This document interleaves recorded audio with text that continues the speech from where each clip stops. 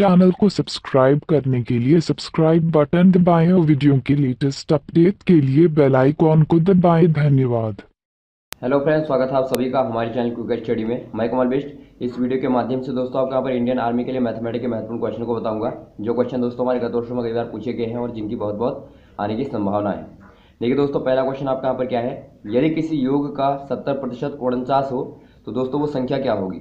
देखिए आपको यहाँ पर कोई नंबर है दोस्तों जिसका यहाँ पर आपको दिया है 70% बराबर 49 दोस्तों। अब आपको बताना है कि वो संख्या क्या होगी, मतलब आपको दोस्तों यहाँ पर 100% बताना है क्या होगा।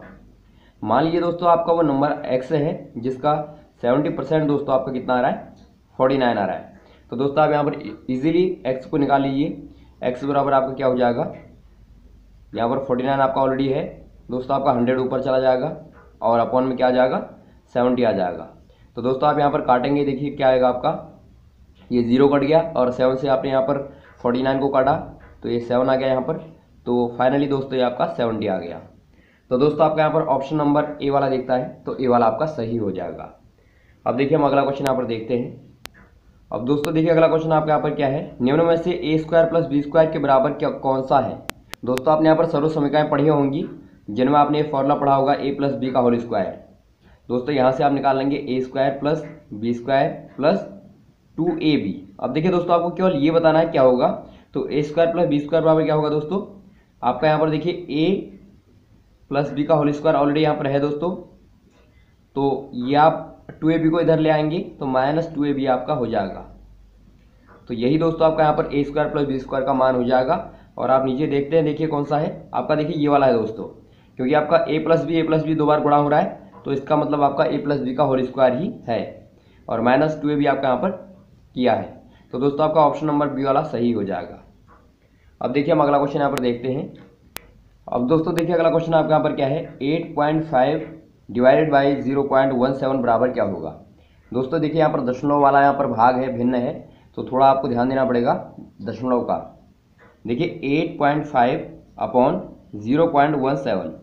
दोस्तों पहला काम आप इनमें क्या करते हैं, देखिए हमेशा एक क्वेश्चन आपको यहाँ पर पूछा जाता है इसका, आपको हमेशा क्या करना है, पहले ऊपर नीचे आप देखिए दशमलव का स्थान कहाँ पर है। दोस्तों यहाँ पर देखिए 1 अंक पर लगा है, नीचे आपका 2 अंकों पर लगा है। तो जब आप यहाँ पर हटाएंगे दोस्तों नीचे वाले को, तो आपका 2 अंक पीछे यदि आप नीचे हटा दें दोस्तों तो ये आपका 2 अंक का हटना चाहिए देखिए, लेकिन आपका ऊपर केवल 1 ही अंक पर है। तो दोस्तों आपने 1 अंक का हटाया तो ये यहाँ पर आया और ये आपका यहाँ पर आया। और दोस्तों आपने जब यहाँ से भी हटाया तो आपका यहाँ पर एक 0 आ जाएगा जो आप पीछे लगा देंगे।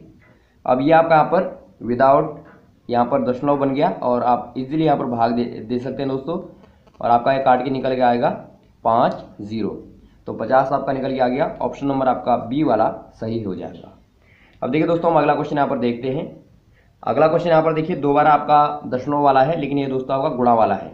गुणा में क्या करना पड़ता है दोस्तों आपको, देखिए पहले आपको दिया है 0.01 इंटू 0.03 माइनस 0.0003 का मान क्या होगा। दोस्तों देखिए आप यहाँ पर क्या करेंगे, पहले आप गुणा करेंगे इनको, और गुणा करने में आपको पता होगा यदि हमारा दोस्तों यहाँ पर 2 स्थानों पर यहाँ दशमलव है और यहाँ पर भी दो पर है, तो जब हम इनको गुणा करेंगे दोस्तों ये आपका 4 अंकों पर दशमलव लगेगा, ये आपको यहाँ पर ध्यान देना है। तो 4 पर लगेगा तो क्या हो जाएगा आपका ये 0.0003, क्योंकि दोस्तों आपका 1 है, 1 से गुणा करने पर आपका आने को तो यही आएगा, लेकिन आपका जो दशमलव का स्थान है वो आपका 4 अंकों में आएगा और माइनस आपका 0.0003। अब आप देख रहे हैं दोस्तों यहाँ पर दोनों यहाँ पर सेम नंबर हो गए, तो घटाने पर इनको 0 आएगा। तो ऑप्शन नंबर आपका ए वाला सही हो जाएगा। अब देखिए हम बचे हुए क्वेश्चन को देखते हैं यहाँ पर दोस्तों देखिए अगला क्वेश्चन आपका यहाँ पर क्या है, यदि क्यूब रूट x बराबर 3 हो तो x का मान क्या होगा। दोस्तों यहाँ पर देखिए आपको क्यूब रूट का पता होगा, यदि आपको घनमूल बराबर यहाँ पर 3 दिया दोस्तों तो आपको यहाँ पर x बताना है क्या होगा। देखिए जब भी आपको यहाँ पर स्क्वायर रूट हटाना पड़ता है तो आप वर्ग करते हैं दोस्तों, और जब आपको क्यूब रूट निकालना होता है, क्यूब रूट को हटाना होता है दोस्तों, क्यूब रूट मतलब यहाँ पर 3 लगा होगा आपका, देखिए 3 लगा होगा, 3 को हटाना है तो दोस्तों आपको यहाँ पर क्या करना पड़ेगा, दोनों तरफ का घन करना पड़ेगा। तो दोस्तों आपका यहाँ पर जो नंबर आपका है इसका आपने घन कर दिया और इसका भी आपने घन कर दिया, तो दोस्तों ये आपको यहाँ पर देगा, यहाँ पर आपका x आ जाएगा जो आपको निकालना है, और बराबर आपका 3 गुणा 3 गुणा 3 कितना होगा, 3 किया 9 किया 27। दोस्तों आपका यहाँ पर 27 आ गया और ऑप्शन नंबर आपका सी वाला सही हो जाएगा। अब देखिए दोस्तों हम यहाँ पर आखिरी क्वेश्चन देखते हैं। ये दोस्तों बहुत ही महत्वपूर्ण क्वेश्चन है, आप यहाँ पर ध्यानपूर्वक देखिएगा, क्योंकि हम इसके माध्यम से दोस्तों आपको यहाँ पर सारे के सारे कोणों को बताएंगे हमारे कौन से प्रकार के क्या होते हैं। ठीक है, 90 डिग्री से अधिक का कोण क्या कहलाता है दोस्तों। दोस्तों देखिए हम यहाँ पर कोणों को देखते हैं, ध्यानपूर्वक आप देखिएगा। हमारा दोस्तों 90 डिग्री का कोण आपका समकोण कहलाता है, ये आपको पता होना चाहिए। समकोण या फिर आप राइट एंगल कहें, जहाँ पर दोस्तों 90 डिग्री का कोण बनता है।